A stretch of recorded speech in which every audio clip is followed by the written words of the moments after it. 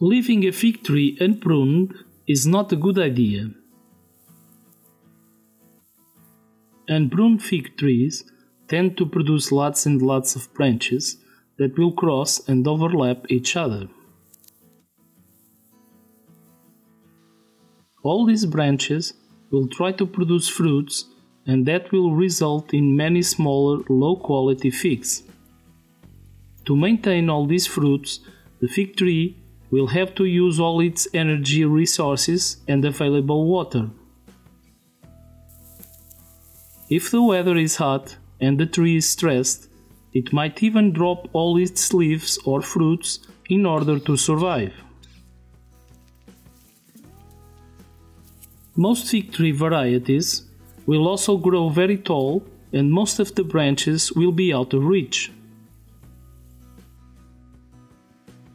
These tall branches will receive most of the sunlight, and they will produce the bigger and tastier fruits. Unfortunately, only the birds will eat them, and the owner will have to settle for smaller fruits in lower branches. In the shadow of the taller branches, these fruits might not receive enough sunlight to mature properly and will need much more time to ripen. Time that you might not have if you are growing a late ripening variety in a colder area with a shorter growing season. So, to be able to maintain the fig tree balanced, we must remove some of the new taller growth. This will also help to keep the tree lower and the fruits within reach. Removing excessive growth and overlapping branches will also allow for better light penetration and bigger and quicker ripening fruits. Start by removing any suckers which grow near the main tree. Unchecked, these suckers can grow very large and remove essential energy from the main tree. Cut all lower hanging branches.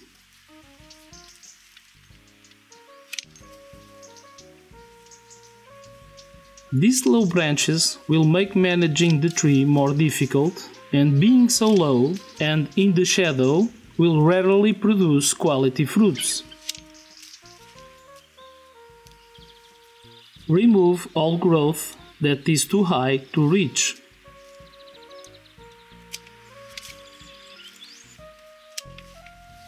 Fig branches are very flexible, and you can bend them easily.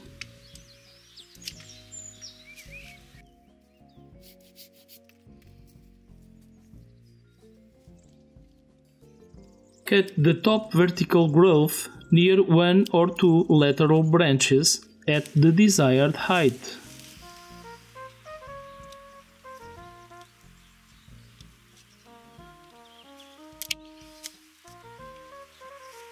These lateral branches will avoid new vigorous regrowth that might emerge when adding a vertical branch.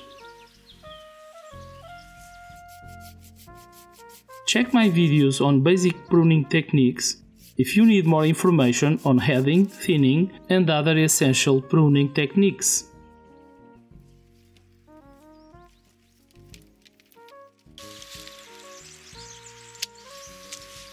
Most fig varieties only produce figs on new growth, so you can safely reduce the height of taller, isolated branches. Nevertheless, avoid having most of the one-year-old branches in varieties that produce figs in the spring on last year's growth.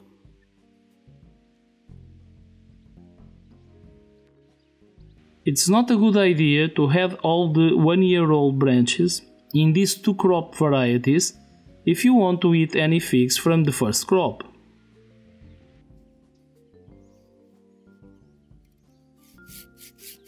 Remove any high or medium diameter branches that grow towards the center of the tree so more light can get in. This will prevent most of the lower fruits from getting enough sun and to be able to develop and ripe properly.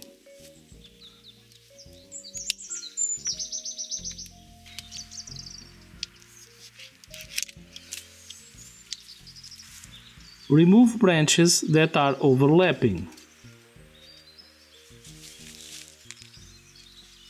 The lower branch will not get enough light and the figs won't grow and mature properly.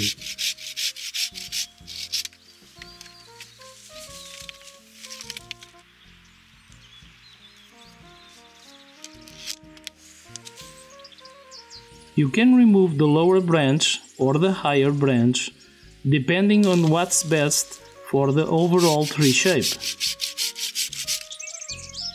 If you need to remove some larger diameter branches, don't cut them all in the same year. Here I decided to remove this large diameter branch because of its bad position, since it's growing towards the space between the tree rows. Another lower branch has grown too large and it's overlapping one of the three main scaffolds.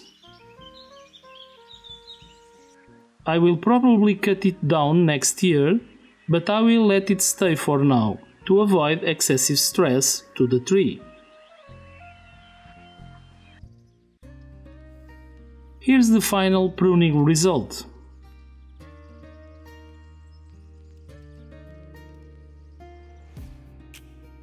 Here's the tree before pruning.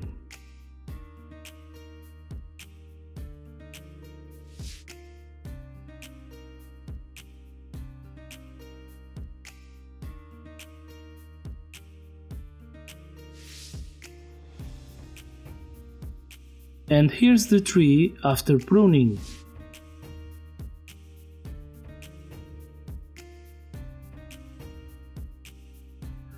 I could have removed a few more bad position branches, but there is no need to do it all at the same time. In most pruning jobs, it's better to use a conservative approach and avoid removing too many branches in the same year. This will reduce the impact of the pruning job and avoid the possibility of a cropless year due to excessive pruning.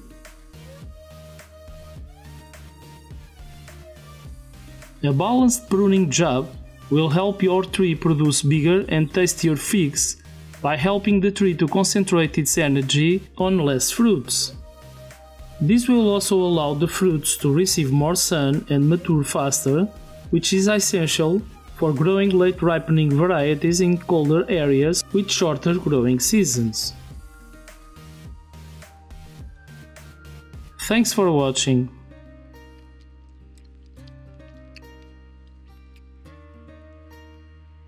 Check the channel for other videos on several useful pruning techniques. If you appreciate my work, like, subscribe, share the video and leave a comment to help me make more.